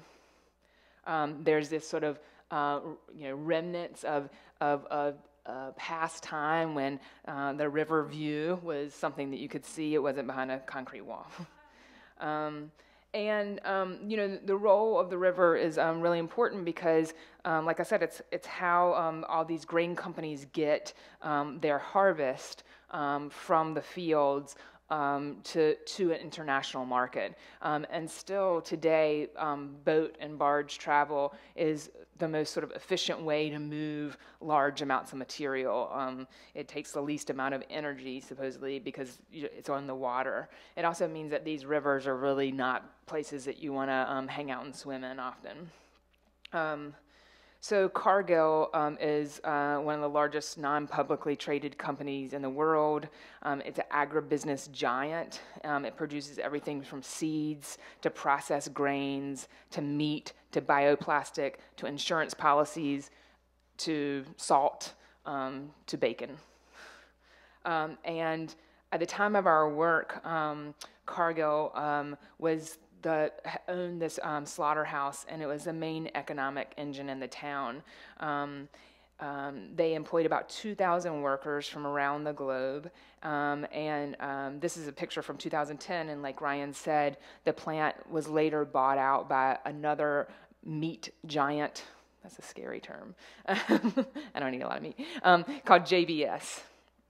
The plant was originally owned by Oscar Mayer. A lot of people know Oscar Mayer from their hot dogs. We interviewed a former line worker who worked in the Oscar Mayer plant and worked on through the transition to Cargill before being pushed out of his job. And when the company was owned by, it originally opened by Oscar Mayer in 1965, and it was an all-white workforce that whole time until Cargill took it over. So he described this worker that we talked to. He described the experience of working on the floor and the reorganization of slaughterhouses in the late 70s, early 80s, resulting in more automation and fewer workers. This is some images from the local museum in Beardstown. Oscar Mayer closed in 1987. Cargill bought it, reopened 6 months later with non-unionized jobs, paying significantly less than before. And the production of slaughtering pigs increased from slaughtering 5,000 pigs a day to 18,000. So the work is very difficult. It's low-paid work, and it has an 80% turnover rate of workers. So a company like this is constantly recruiting people to move to this small town. And if you know anything about Chicago, Chicago used to be called the butcher to the world. It used to be that all these big slaughterhouses were in Chicago or around Chicago, and all the animals were shipped up there, held in stockyards in the city and slaughtered, and then sent out on train cars across the country. But in this time of reorganization, companies moved their slaughterhouses further and further outside of cities because there's less regulation, there's less unions, and then of course there's environmental factors too. So this plant actually is one of the major polluters of the Illinois River. today. So a whole group of new people started moving into the town because they need a huge workforce, or a large workforce for the town of 6,000 people. 2,000 people were working at the plant, so that's a significant workforce for that small of a town. And the turnover is super high. So this next person, Molly, she was a librarian at the time. She discussed this shift and sort of the origin and the beginning of these shifts in Beardstown. I had a guy call probably a couple months ago, and he wanted to come back and research some of his family history, and his aunt and uncle lived here in town when he was a kid, and the guy's, I think he's in his 60s now, and he said, well, I kind of wanted to stay at the Park Hotel. And I said, well, the Park Hotel's not there anymore. It was torn down in the 90s, And he said, oh, I'm so sad. We used to stay there every time, And I said, oh, I'm sorry. It was pretty dilapidated, and it was, people tried to save it, but it just didn't work out. And then I realized, he's probably thinking Beardstown's all white, all rural. He probably has no idea what this is like. And so I said, I want to tell you a few things here about Beardstown. And I explained the 57% and the makeup of all the immigrants that we have. And he said, are you serious? And I said, yeah. I said, we have a trilingual staff here at the library. We have to. And he said, I had no idea. I never would have guessed that would have happened. And then the next question we often get is why? Why? What pulls these people in? And it's Cargill. That's really the only answer I have for them. So she's talking really about that this massive need for workers meant recruiting workers from different parts of the world. So initially, Cargill started recruiting people from Texas or from other plants that they owned across the country, and then from Texas, within a few years, this big different demographic shift happens, and she said this 57%. She was talking about the high school became 57% Latinx. So this is a big shift for a town that again was historically white by force. So it's kind of major social shifts that people were sort of inducted into, if you will. And many scholars understand this shift across the Midwest as specifically about the reorganization of meatpacking. Other small towns in Illinois nearby Cargill were like literally losing population. Like we went to other towns nearby, and they had to shut down their schools, or they had to merge schools together because there were so few people there. But in Beardstown, they didn't lose population, but they kept population. They kept stable at 6,000.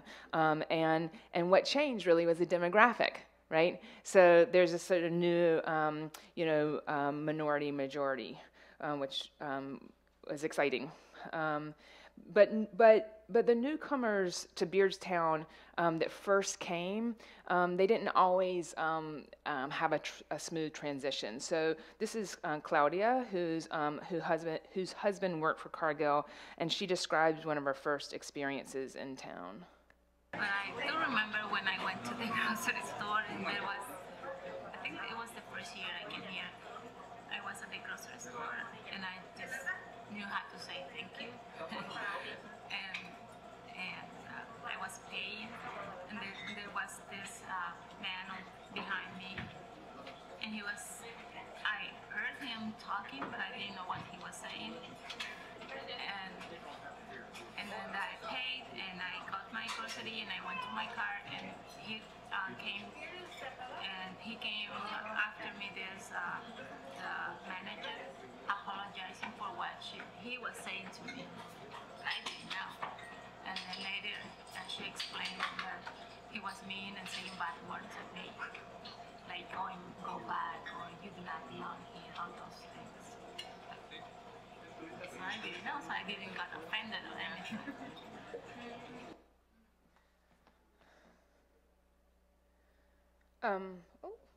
We have an update from Manage Software. Okay, I got it. And so,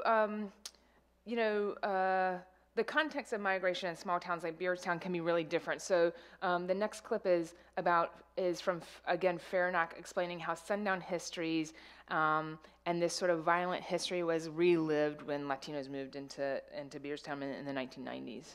So the being a sundown town didn't mean that their blacks or African Americans couldn't work in it, or they couldn't come in with the barges, but they had to leave by evening, and even if they worked in the town, they had to find residence elsewhere.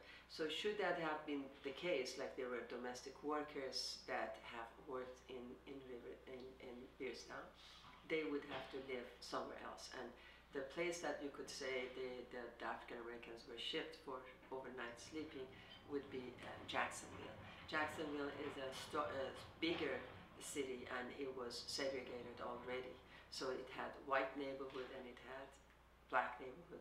So the blacks of these sundown towns would go and live in the black neighborhoods of Jacksonville. The more contemporary geography, racial geography, was made more complex when Mexicans arrived. So, and also when West Africans arrived. So when Mexicans arrived to Beardstown, they were treated, they kind of, you could say, they were tolerated as honorary whites, if you want to say. So they moved into Beardstown. It wasn't easy, and there was important and very violent clashes. In one incident in 1996, like a few years after the bulk of Mexicans have moved to town, there was actually a 6-foot tall cross burned in the plaza, and a Mexican tavern was burned down. And the following day, KKK had a march in town, etc. So you can imagine how, and this is 1996, not so long ago, how violent was this encounter.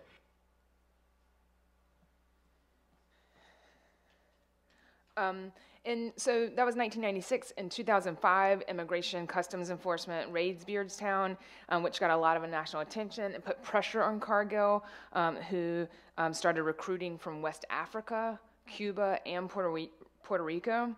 Puerto Ricans have legal status in the United States, of course, and so their ability to exploit was a little bit less. West Africans came on diversity visas, and many came from a small country of Togo, the small country of Togo, for employment at Cargill, and so in this way, this added the French language speakers to the town, and the first wave, people came because they knew people, in New York, and they heard about jobs or whatever. And then, in other waves, people started coming directly from Togo straight to Beardstown because they heard about good jobs. And their experience there was different from African Americans, who really didn't start coming until quite later when Cargill started recruiting from Detroit. And of course, African Americans didn't come because of this long racist history. People knew about that history. And so, as Faranack was saying, some people would live in Jacksonville, which is about 30 minutes away. But the Africans did settle in Beardstown and the nearby town of Rushville. And so this is the son of a Cargill employee named Joel. He was in his early 20s at the time, and he described some of the sort of confusion about the racial geography of this town and some of the stereotypes he's heard, racist stereotypes that he's heard since being in Beardstown. What I know is, here in this town, we don't see much African American here. But I think 2 years ago, they come in. Yeah, they come in because they go to work in Cargill. Yeah. So, and I heard in Rushville they don't rent apartment to Latino people. I don't know why. If you go to Rushville, you don't see any Latino people here. They don't like them. I don't know why. So first, when they saw the African, they were worried because they thought we was the same like African American. But African people, I think African people is kind of guys like they know they move from another parts, another country.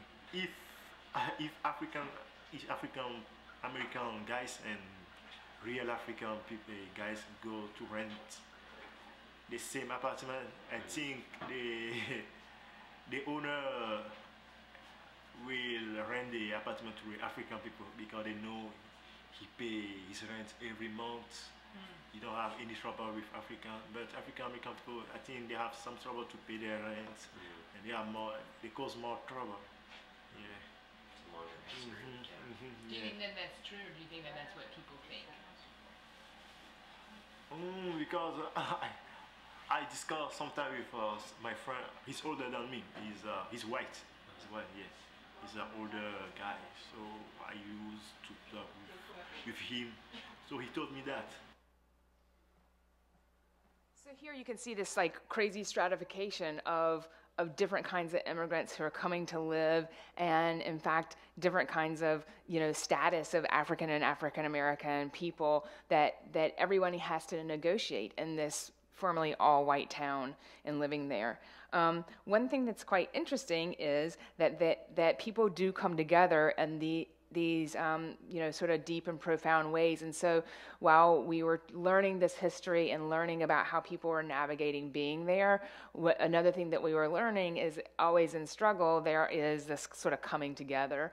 And so the soccer field, strangely enough, supported by Cargill, outside the plant, they didn't pay very many taxes, and so then they would then give their money to a soccer field or a whatever, some other public playground, etc. So the Cargill sponsored soccer field was actually this site where all these communities did come together, and through these sort of networks, and also the Catholic Church, the Togolese and the Latinos from Central and South America all went to the Catholic Church. And so it's these different sort of sites where people did come together in order to negotiate this space that had been dominated by white folks. And so what we did with this work is we interviewed people for several years. We worked with Faranock and interviewed people that she had a harder time getting to talk on camera, like the white people. And we stitched these stories together to make a script that could then tell this story of a kind of social, that both the sort of background and history and the current social struggle, which I don't know if all of our clips will get to it, but one thing that you should know is that in fact, the library is trilingual, and in fact, the education programs are trilingual specifically because people organize. So Claudia, who you saw, and Joel, those are dual language teachers, and they organize with white teachers to actually make sure that dual language programs were there precisely because the teachers knew that the language was one gap that could kind of stitch people together. So in every place that something looks mundane now, I always am reminded that actually there's always communities negotiating each other, and that actually is something sort of rich, and hopefully that the kind of racism that has been embedded in Beardstown for so long can be I don't want to say overcome. That life can be different because the people who are living there now are shaping that place now. So we took all that research and not using any of our own stories or any of our own interventions, and stitched together this story of Beardstown in this documentary or experimental documentary, and then we hired actors to read the parts, and some actors are reading multiple parts, and they might change their clothes, but they don't take up another voice or anything like that, and so they're actually just kind of reading scripts in sites around town. And there's a lot of reasons why we chose that kind of format, which I can speak to later. But here's like a 5-minute, and this is the end. This is a 5-minute clip of how we used all this different research to tell a story.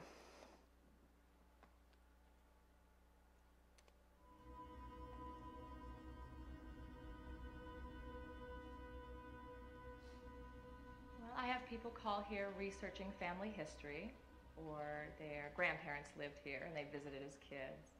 I had this guy call a couple of months ago, and he wanted to come back and do some research on the family history. And this guy, he said, I think he's in his 60s now, he said, well, I kind of wanted to stay at the Park Hotel. And I said, well, the Park Hotel's not there anymore. They tore it down in the 90s. And I realized that this guy, he probably thought that Beardstown was all white, all rural. He probably had no idea what it's like. So I said to him, well, I'd like to tell you a few things about Beardstown. So I explained to him about the makeup of the immigrant population here. And he said, are you serious? And I said, well, yeah, the library staff is trilingual. It has to be. And he says, I had no idea. I would never have imagined that that could have happened. And the next question that we always get is, well, why? I mean, what pulls these people here? I first heard about Beardstown from some Togolese friends who already live over here. We talked to each other on the phone, we'd write letters back and forth, and they told me that Beardstown is a very small town, but has everything you need. School, work, and a lot of immigrant people live here, like Spanish, African people, so it is no problem to live in Beardstown. So I decided to come here because they told me there is a company that will hire for you to work. So I came, and I got the job.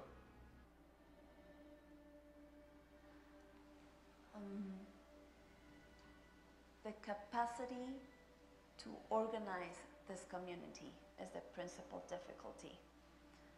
We're doing it slowly, but we don't have time.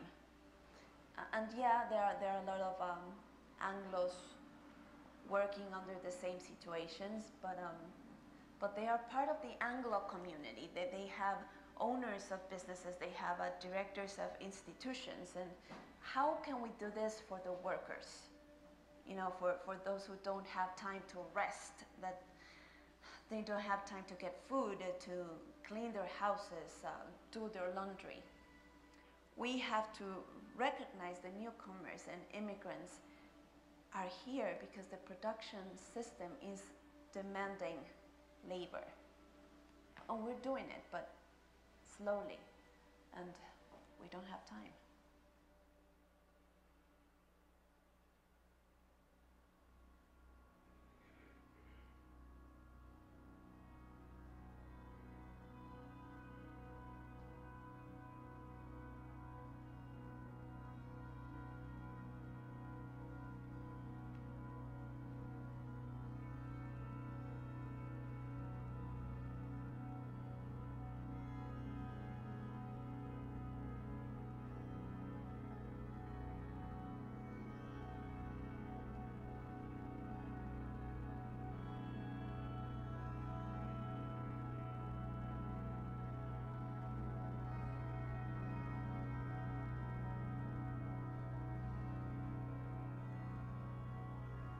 The first day I went to Cargill and I was given a tour, I just prayed to God and I said, God, please help me.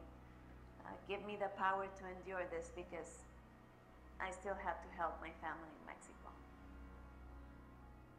Me, I'm a very active person. I used to it a little bit, but it's very hard.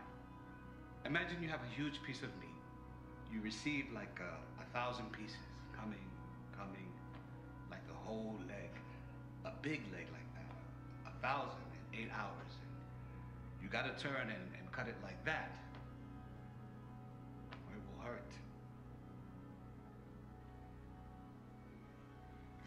I snip the tendons. My fingers are hot. Sometimes when I wake up, I can't close my hands. If I tell them I have a problem, they fire me.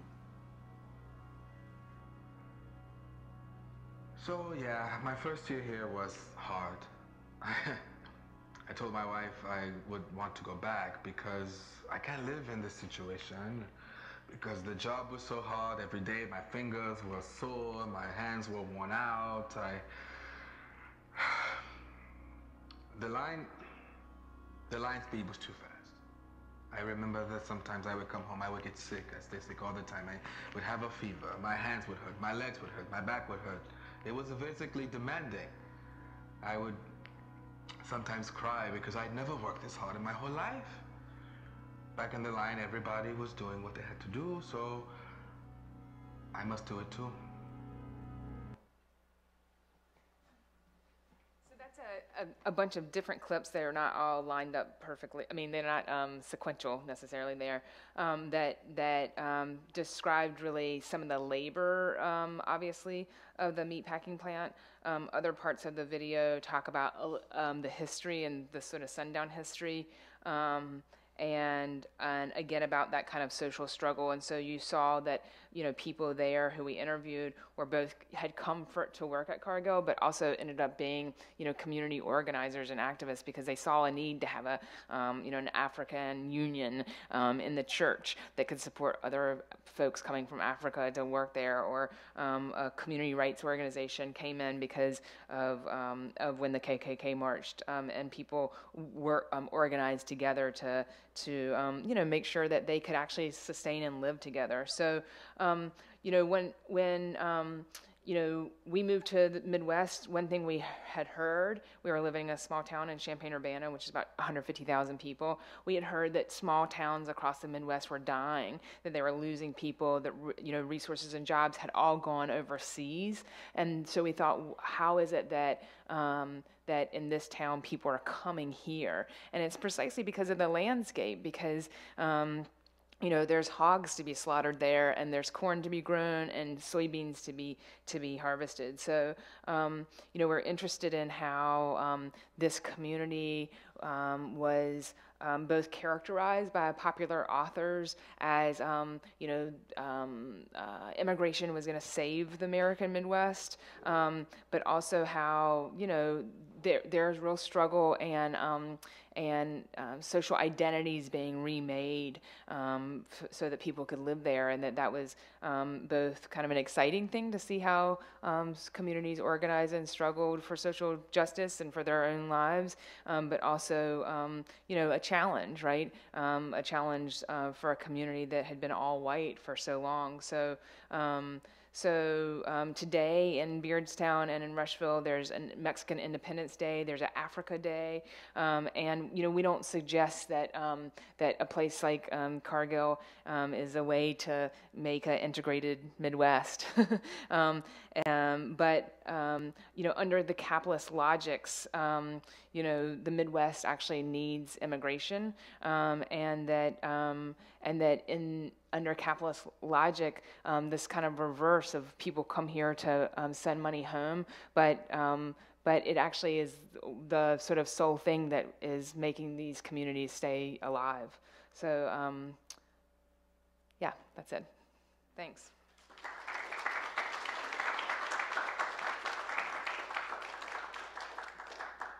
We have a few minutes for questions. I mean, if we would get the lights up, maybe.